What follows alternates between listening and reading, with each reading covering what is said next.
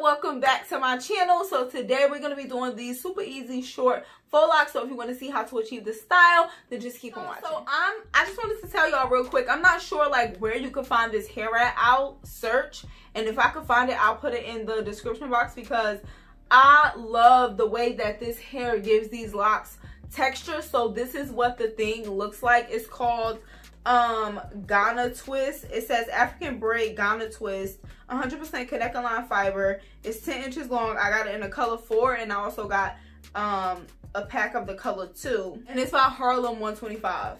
So I just wanted to tell y'all quickly what you'll need. So I used 2 packs of this and a half of a bundle of the 3rd pack, and I got it in the color 2 and 4. And then I just have this hair to kind of like, this is Cuban twist hair. I just got it to add it into the twist, so that way I have a little bit of, I wanted it for the thickness, but it also made for a really pretty natural like highlight in the lock. If you wrap around and let some of that color peek through, it's really pretty. And this is the Ghana twist hair. Like, you see just how it looks. I love it. And then you'll also need some scissors to cut off the excess hair when you get to like wrapping back up, and you'll need some nail glue. But I literally just take the hair, I'm prepping the hair before I get to like the whole, you know, faux lock. And I just separate some parts of it, not all of it, but I definitely want the end to be like this and not together. So some parts I'll separate, some parts I won't, and literally just separate it to get it just a little bit thicker. And then we got that. Okay, so for the first one, like I said, I used 2 strands. These are 10 inches each, and this is the section we're gonna be working with today. Okay, so I took 1 strand of that Cuban twist hair and I kind of split it down the middle. And at first this was gonna be a talk through, that's why I'm talking, but girl, I talk too much. So I'm gonna take that 1 section and start to twist, and then I'm gonna add the Cuban twist hair in just for like extra length. And I wanted the ones in the front to be a little bit smaller, so they are. But yeah, I'm literally just twisting one side and then twisting them both together, twisting the other side and then twisting both sides together. I've explained this so many times in so many different videos, but I feel like I never can explain it good enough. But yeah, just making a twist, basically adding some hair in.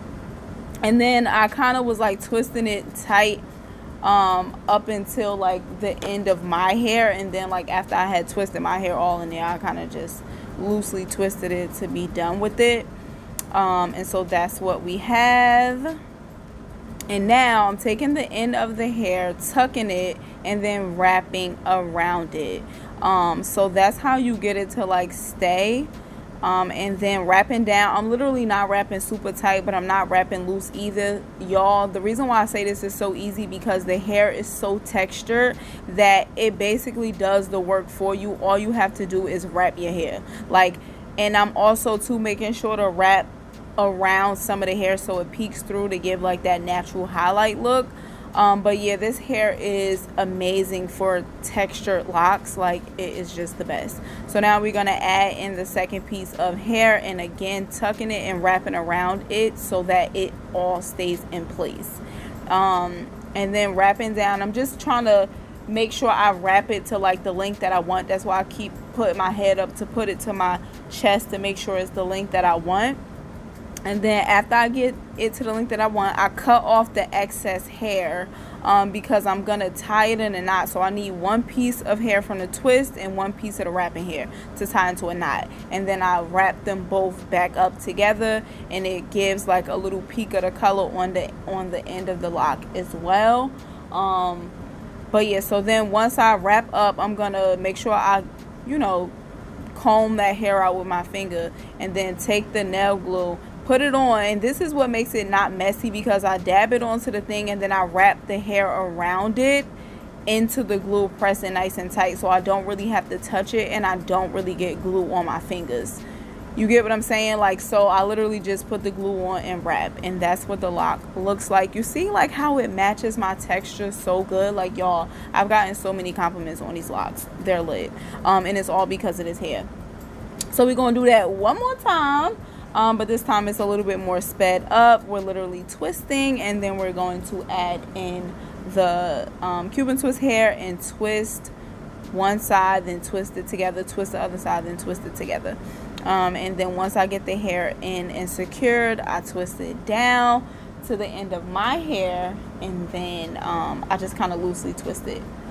And honestly, y'all, like, this is perfect for the summer because it's really not that long, so it's not hot. And this probably took me like 4 hours max, and that's including me having to like twist my hair and all of that stuff. So this is lit for the summer, like, I'm telling you. So now we're going to separate the hair again, literally just pulling it apart in random places, not pulling the whole thing apart, because then I would take away like the ripples that's in the hair, which is vital to like the textured lock. So make sure like you pull it apart in some places but not every place, because you still want it to have that vibe. So wrapping it again. This one, like I said, is more sped up, but I'm telling you, sis, this is like, literally the hair is doing all the work. All you got to do is wrap. Like, not too tight, not too loose.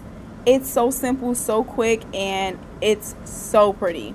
But yeah, now we're gonna add in the extra hair, well, the second piece, and you see how I made sure to tuck the hair and wrap, because that's how you get it to like stay. And these are easy to come out too. You literally just twist them in the opposite direction, or you cut the base where you know, put the nail glue on, and then you twist in the opposite direction, and it literally will start to come loose. So yeah, now we at the part where we're gonna cut off some of that excess hair, because we don't want it to be too thick when wrapping back up. So we tie it into a knot, and then we twist it, wrap it back up. And then when we get to like the end, we use some nail glue. And like I said, y'all, to make sure you don't get glue on your hand, you see how I'm wrapping the hair into the glue that I put down, because it's still wet, and that's how you don't get glue all over your nails, girl. And this is the final look, or whatever. And these are just some styles that you could do. Like, you get the point, little half up, half down stitch. I really love this one, like a high pony but to the side, like, so cute. But yeah, y'all, thank you so much for watching. Give the video a thumbs up if you enjoyed it. Drop that in the comments and let me know what you think, and subscribe if you're new. And enjoy the rest of your week, your weekend, whatever it may be. Peace and blessings.